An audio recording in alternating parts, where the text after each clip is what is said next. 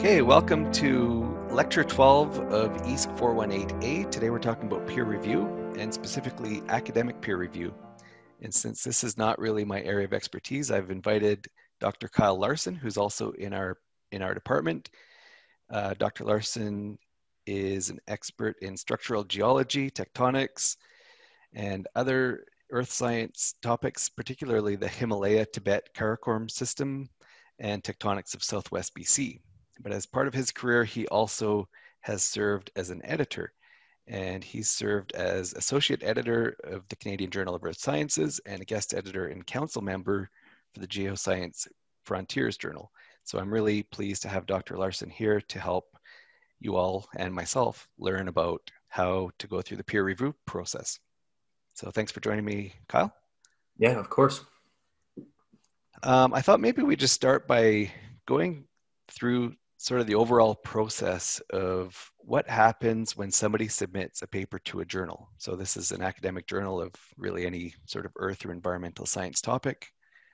Maybe a grad student or an honor student has decided their topic is really interesting and they'd like to submit it. And so they'll send it to a journal.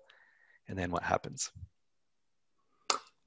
Yeah. So the first thing that happens is it's becoming a little bit more streamlined now, but it was really quite complicated not too long ago, where you had to upload all your files. And to be perfectly honest, it's the last thing you think about when you're going to go publish, but it's the thing that often takes, you have to set aside a whole day to make sure that your files are uploaded and formatted correctly. If you have things like tables, the tables get completely messed up as they get converted from maybe an Excel format to a PDF format. But that's kind of the first step. From the person who's uploading it perspective, the person who's submitting that journal or submitting to that journal. But from the journal's perspective, what happens then is they take all those files and they quality check them. They don't quality check them for science, but they make sure that the figures that you upload are visible and clear and not haven't been corrupted in some weird way. They're supposed to look at those tables and make sure that they haven't been completely messed up through the conversion to the PDF. And and once that's happened, then the actual review process can start. So it kind of amalgamates all these separate files into one big long PDF that can be sent out to reviewers. So once that quality control is kind of has signed off that, okay, this is legible, this is something that can be read and can be viewed, then it gets sent to the editor of the journal. And the editor is kind of the overseer of the content in the journal from a scientific point of view. They don't deal with the formatting, they don't deal with that kind of stuff, and they typically deal with what are we going to publish in this journal, what is acceptable, what is not. And in the structure of a journal, you kind of typically have an editor, and then below the editor, you'll have a series of associate editors. And oftentimes those associate editors are kind of subject experts. So if you have a pretty general journal, you might have a subject expert who, let's say just from an earth science perspective, somebody who's an expert on geochemistry, somebody who's an expert on rock dating, somebody who's an expert on sedimentology or something like that. And the chief editor who takes that paper will look at the paper, kind of look at the abstract, look at the title and say, okay, this is probably best served by this associate editor. And then it gets kicked down to that next level. And it's at that level, that associate editor level, that the actual review process can start. So maybe I'll just pause there and see if there's anything that you'd like me to elaborate on before continuing. No, I think that's good so far. So at that point, then would the paper typically get sent back to the author for minor edits, or would it get sent out for peer review? Yeah, there's two things that can happen at the associate editor level. Most commonly, the main editor, so the main editor can choose to reject the paper, or they can choose to send it on to the associate editors. The associate editors also have the power then to reject the paper without going to review, or then send it to review. So the chief editor, the associate editor, might reject a paper if it is not of a quality that they're looking for to publish in that journal, or maybe it's completely the wrong field and it's not related to the type of research or the field of research that they're focusing on for that journal. And when you say quality, are you referring to the quality of the writing or the quality of the research or any of the above? All the above. Yeah. So if something, so that initial quality control is literally just, are the files readable? Can we make a single document, PDF document out of that? And then from an editorial point of view, that's where they have a quick look at the research and, okay, is the writing clear? Does this writing need some work? Are there grammatical, significant grammatical errors that impede the ability to actually read the science? And then from, kind of another point of view, is the science valid? Or is it worthy of, in the opinion of the editors, going out for peer review? So yeah, this is kind of a bit of a gauntlet you run through. Typically, that's if you've worked hard on a paper, you've done your research, you've you've used your peers maybe to have a look at it before you send it out. You can use that gauntlet's usually pretty simple to run through, but then get your paper sent out for review. And then once it goes out for review, it will go to 2 or 3. Is there a standard number of people? There's not really a standard number of people. Different journals will do different things. Some journals will change the number depending on what the reviews look like when they come back. So typically you want at least 2 peer reviews. And those peer reviews, it's kind of an interesting process. For most journals, those reviewers know who the authors are and know everything.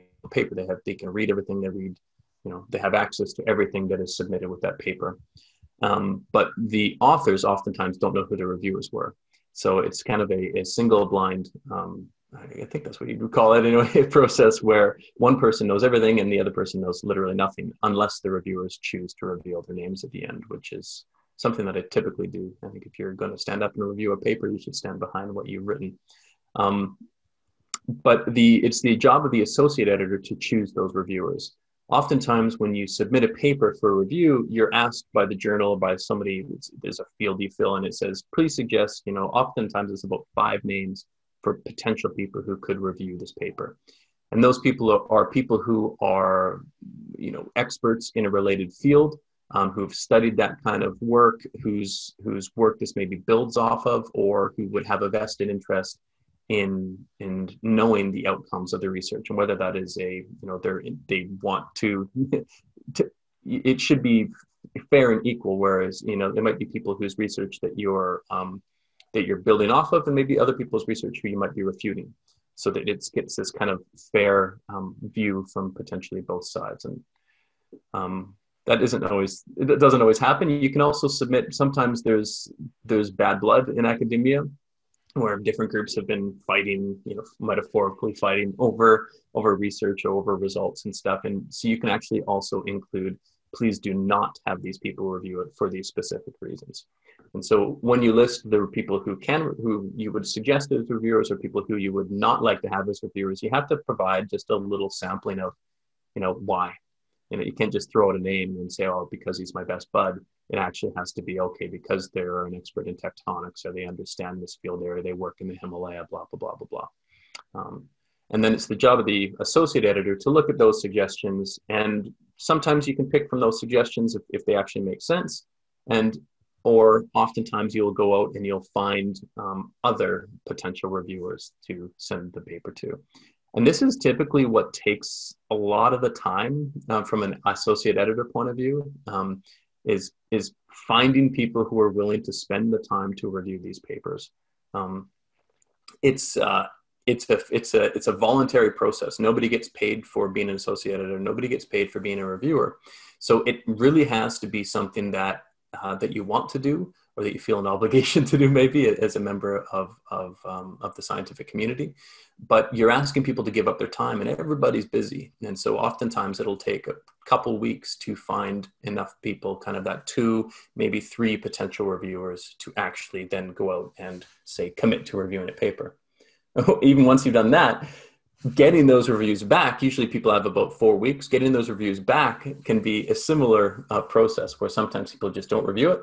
Other times people forget, and then you have to remind them to get those reviews back.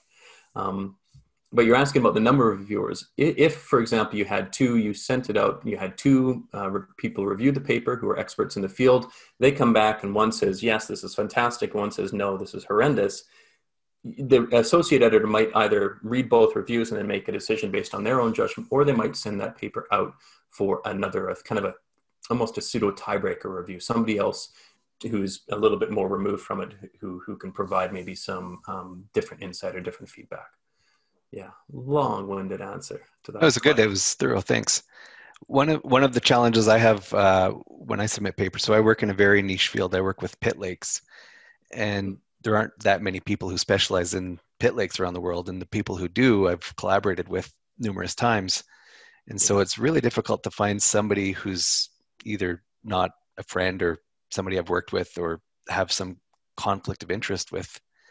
Is there any sort of guidance on how much of an expert somebody needs to be, or how, what constitutes that conflict of interest? Say you haven't worked with somebody financially, but you've collaborated with them on a paper, or, how do you manage that? Yeah, typically that isn't really a big problem from a peer review point of view. It's not looked upon as being a big issue. From a funding assessment point of view, that becomes a big issue. So you really have to have people at arm's length review funding applications. So you can't have worked with them in the past 5 years or published anything with them in the past 5 years, and they can't be close personal friends. How that's assessed, I don't really know, but those are kind of the main guidelines.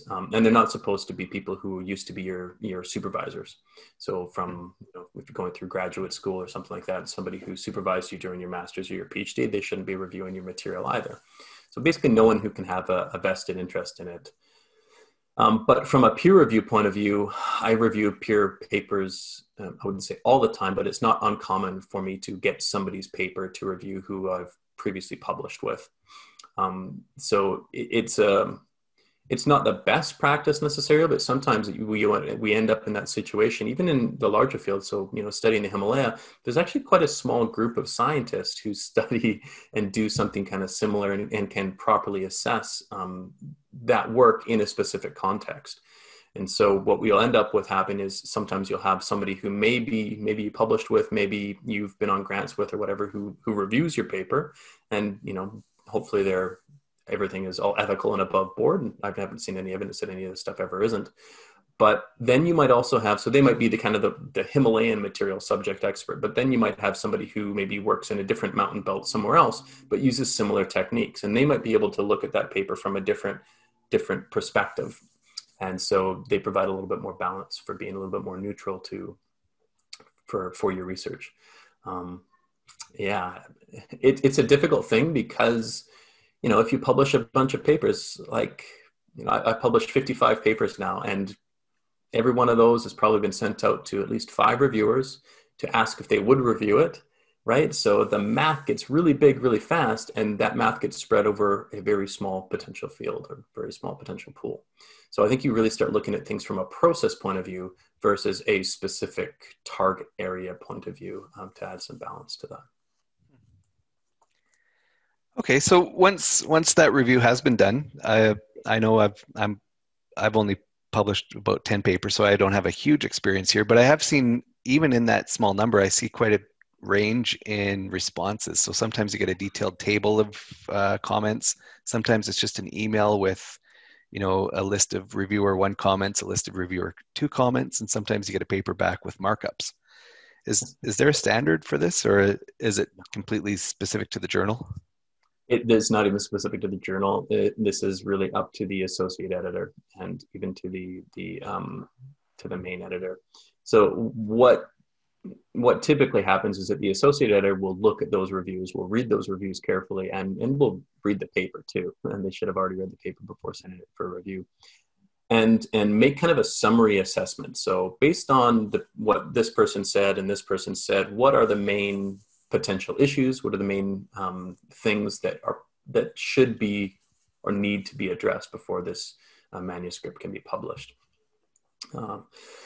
And sometimes that's not the case. Sometimes nothing can be. It's just that this manuscript is not at a level that it needs to be. It's done something wrong from a scientific point of view, and it just needs to be rejected. And so that is also the job of the associate editor there, is to make a recommendation as to what happens, and how they outline that recommendation, be it, like you said, in a table, in an email form or whatever, is up to that associate editor.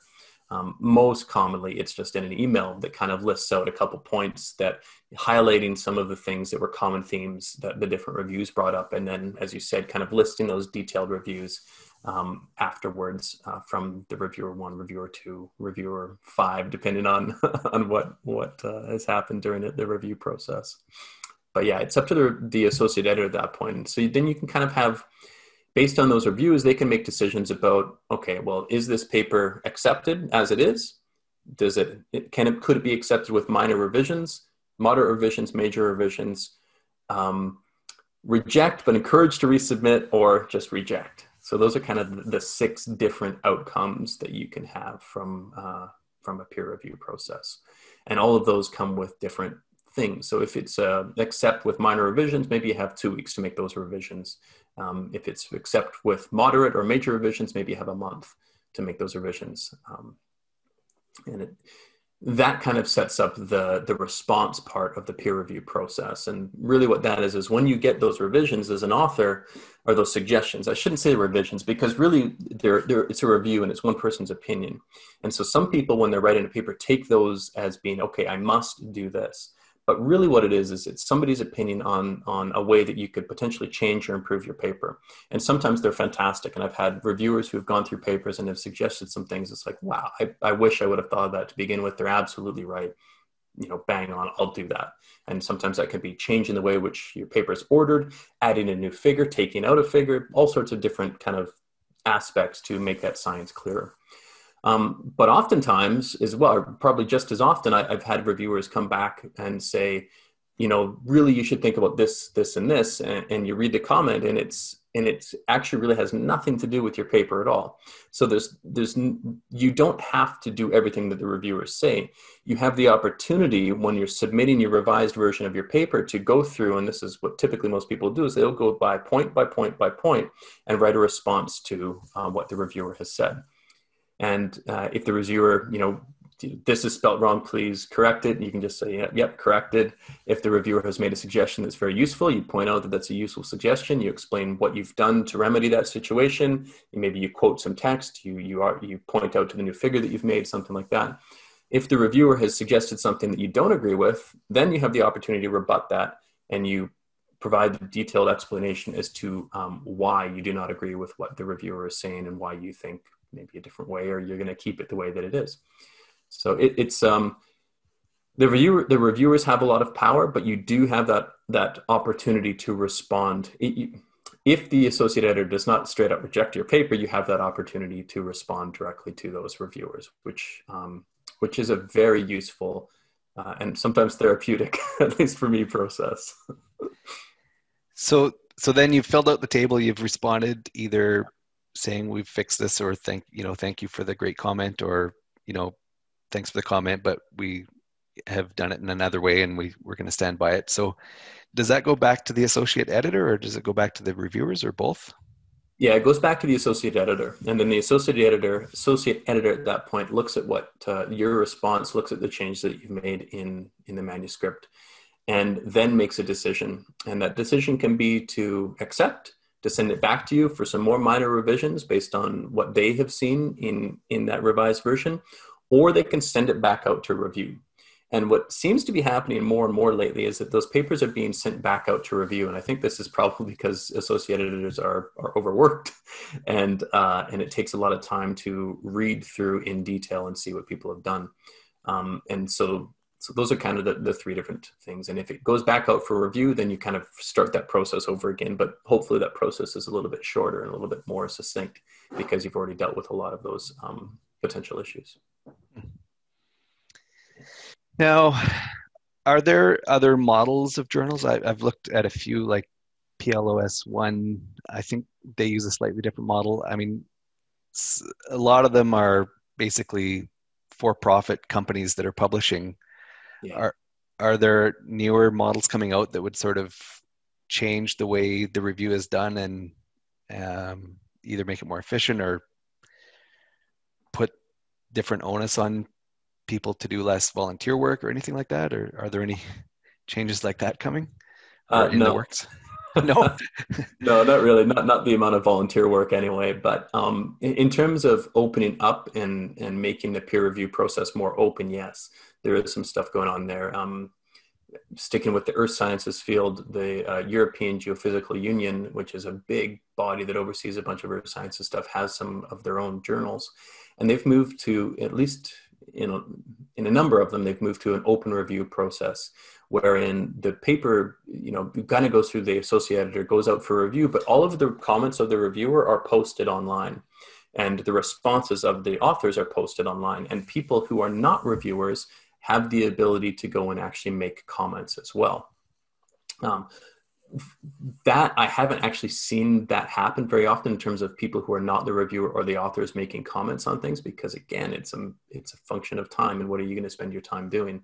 But the ability to read through the concerns of the reviewers and the responses from the authors is actually really, really useful, because what you end up with a paper in the end, if you in the traditional process, all you have is the final paper. You don't see the process in terms of how did it change going through? Was there disagreement among the reviewers in terms of some aspects of the science? That gets lost by the time the paper is published because it's just the final whatever it is, and we don't have that nuance. Whereas I find that being able to see back into that process can be really enlightening to see, okay, well, there's actually 3 reviewers here. 2 of them agreed. One was completely opposed to this certain aspect of it, and for these reasons, and maybe you agree with those reasons, maybe you don't. But I think it gives a better context for the paper and a more interesting take on kind of where that paper might sit within the current science, if that makes sense.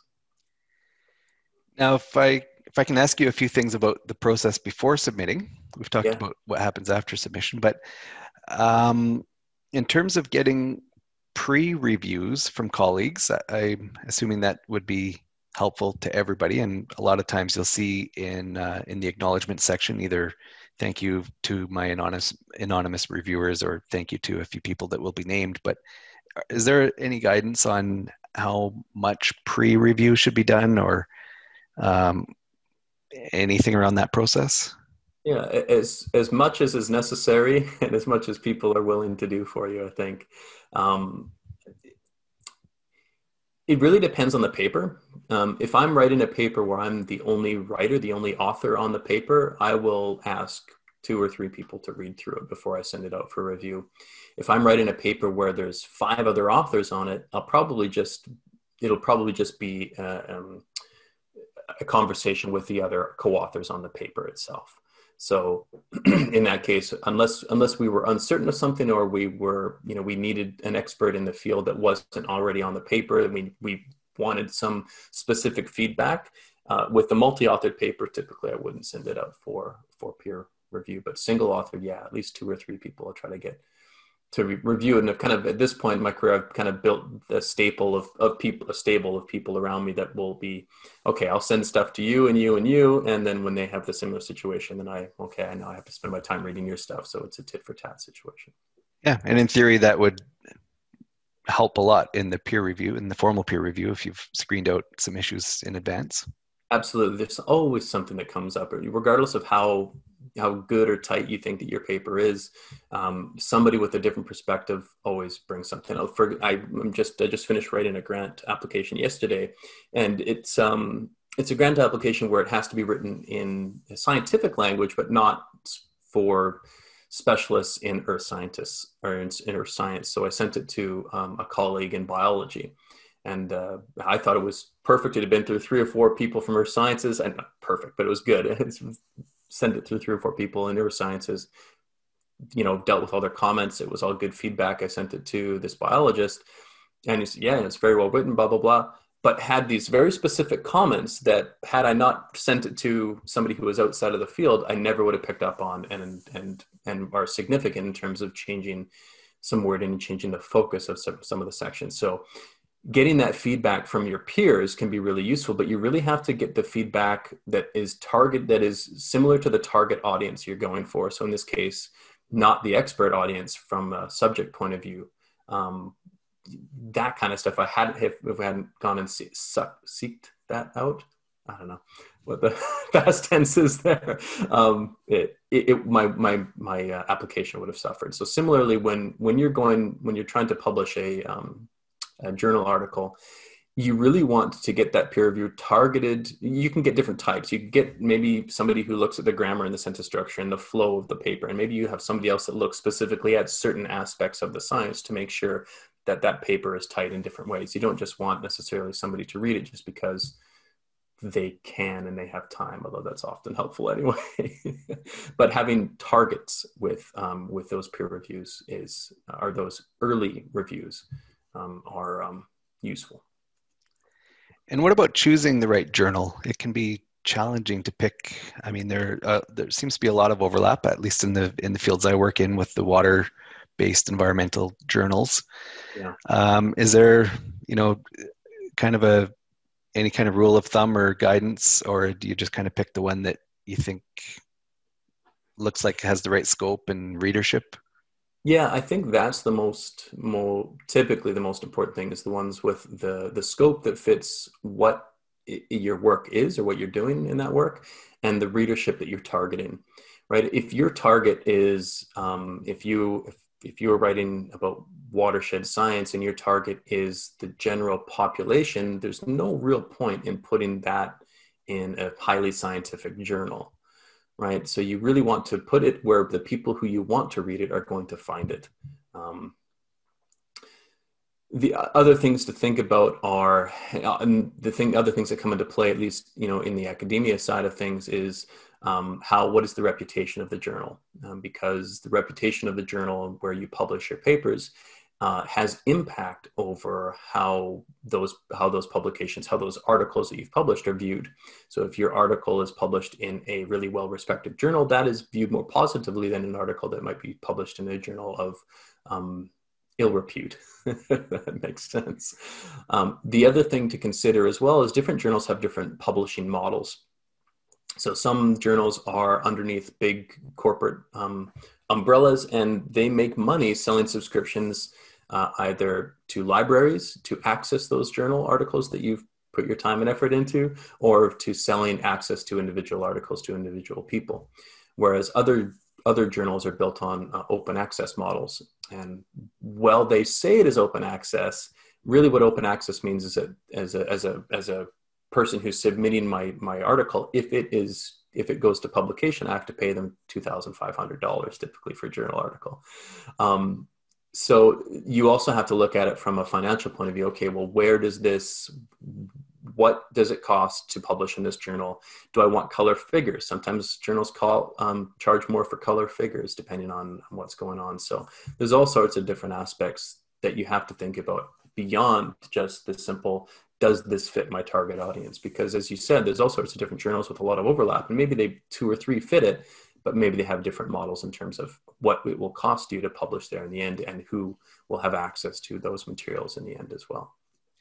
Now, you mentioned the word impact, and that brings to mind the impact factor. Is that the most important metric to look at when trying to have the most impact, or are there others? There's a lot of different ways in which people have tried to quantify the impact or the importance or the reputation of a journal. Impact factor is the most widely spread or widely known one. But there are others. I can't think of them. You go to any journal website, it's impact factor. It's like 3 or 4 other metrics with different numbers. Is that the most important thing? It really depends. No, it's not the most important thing. But because academia is so varied, there has to be, people use impact factor as kind of almost like a normalization tool, even though it's not really a good normalization tool. Because if you go into cancer research and you publish a paper on cancer research, the audience for that is large, and the journals who publish that have massive impact factors because it's cancer research. It's important stuff, right? Whereas in earth sciences, a good impact factor might be, way below what a poor impact factor is in the cancer research field. So you have to kind of normalize that impact factor for the field as well. But as far as is that important, it is still a metric that is used for looking at when people are assessing productivity from this person's published 10 papers, that person's published 10 papers, but this person, the impact factor of this person's journals is significantly higher than the other person who published 10 papers. So it is kind of used still as a quality metric.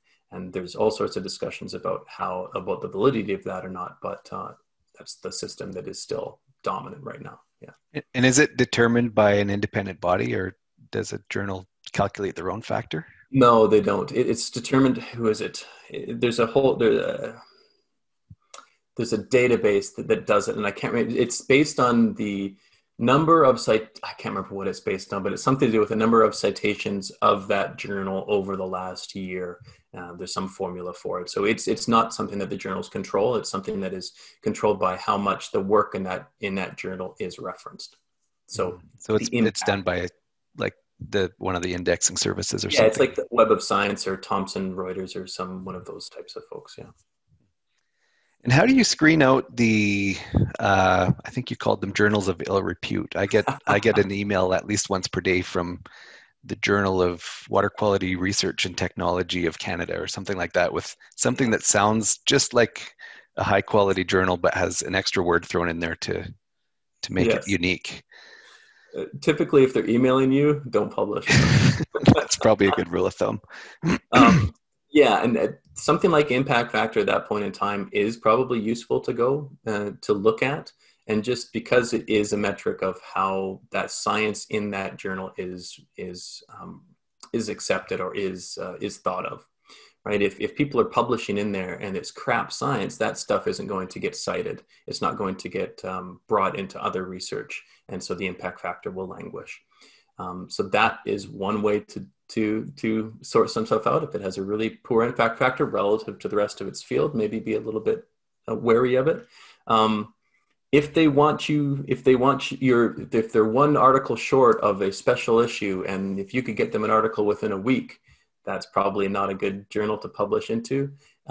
If they quote the title of one of your recent papers and say, "This is exciting, can you put your research here?" It's probably not a good journal to go with. If they want to charge you to publish your stuff and it's not a reputable and it's not one of the journals that's generally well named or well thought of, and you're specifically doing it because it's open access, probably don't publish there either, because they're just trying to get your money. So those ones are the kind of gray market journals. I think they're typically referred to are more of a pay to publish model as opposed to a merit based publishing model, even though they're all pay to publish.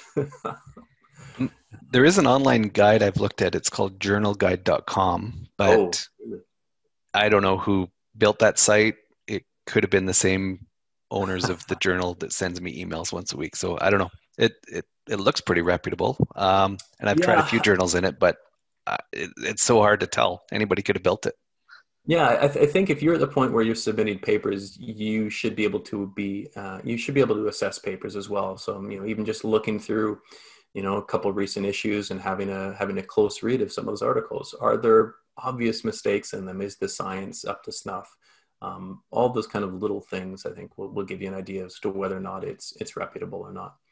But yeah, there's a lot, and they seem to be springing up more and more. And sometimes I've gotten a couple emails from legitimate journals that look all for the world like those gray market journals sending me emails. So I was like, whoa, you guys need to change your marketing a little bit, because it's getting we're kind of crossing over here.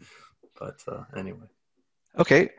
Maybe one last topic, if I can get your opinion on just sort of the costs and benefits of publishing. And this is, intended for, it's a fourth year university class. So people might be doing an honors thesis or thinking about grad research or going off into the field of becoming a professional scientist and might have interesting work to publish. Can you talk just a bit about the costs and benefits? Yeah. I'm trying to think of it from that perspective. If you are thinking that you might want to go on further in academia or get an advanced degree and then move into industry, and you have something that you think might be useful to publish, I think the act of trying to get something through and published is very eye-opening from kind of the whole perspective in terms of what goes into a paper. So this time in fourth year, you probably read a bunch of different papers, but the actual amount of work that goes into producing something that then gets published is pretty staggering. It is not something that is just simply done and it just happens and you write a paper on a weekend. It's something that is months in the process oftentimes. But I think that process, that being able to start something, a research project, put it into a very specific, order it in a way that is sensical, and lay out your findings also in a way that is sensical, is a super useful endeavor that if you're not necessarily targeting publishing, maybe you wouldn't do in as earnest a way. So I think there's a lot of value in just going through that process in learning how to write and organize a research project, whether or not you're going to go on and do anything further with, even if you're not going to publish again or something like that. I think that typically I joke with my kids about it, right? And they're, what are you doing? I'm going down to read. I'm going down to write. And basically my day is spent as a writer. And I never would have thought that in my fourth year of university. But that's basically all I do now. So I think any more experience you get with writing in a technical aspect and for a specific audience will do nothing but benefit you down the road. If you are going to go into academia, building that CV of published works is super important as well, because a lot of the decisions that go along with accepting students and or funding related to students, you have to have some evidence of research excellence. And if you're able to pull a publication out of an undergrad thesis or something like that, or some sort of directed study that you might be doing, that goes a long way to showing that that you are capable of conducting and finishing research. The finishing aspect is pretty key. A lot of people start stuff, but if you can finish it and see it through to fruition, that does also looks good on your CV. Yeah, I'm not sure if there's anything else. That's helpful. I mean, I would agree with that, even coming from a non-academic background, where having publications on your resume is not as important. It certainly is nice to have, but the big benefit that I see is exactly what you said, helping you become a better writer, going through that process, putting in the work to help really clarify your thoughts and to go through that process of laying it out and having it reviewed and having it, I don't know if perfected is the right word, but certainly vastly improved. And it can be a bit humbling actually to get back a big review of work that you thought was great and ready for the press, and you've got back a lot of comments that you've still got some work to do, but you sure learn a lot going through that. Yeah, it's like a pressure cooker for improving your writing and improving your science every time, because every paper is different. Yeah, and it gets reviewed oftentimes by different people. You get those different perspectives, and you learn real quick when somebody brings up a very valid point about something that maybe you've done or the way that you've written something. It's like, oh, yep. And I remember those the next time I'm writing, guaranteed. Okay, well, that is lots. That was a great walk through the peer review and publishing process. I really appreciate it. That was super insightful for me, and I'm sure the fourth year students will learn a lot, and hopefully we've convinced them that it's a good process to go through. Yeah, it's not painful at all. Definitely worth it. Yeah, I think so too. Cool. Okay, well, thanks. Yeah, no worries at all. Have a great day.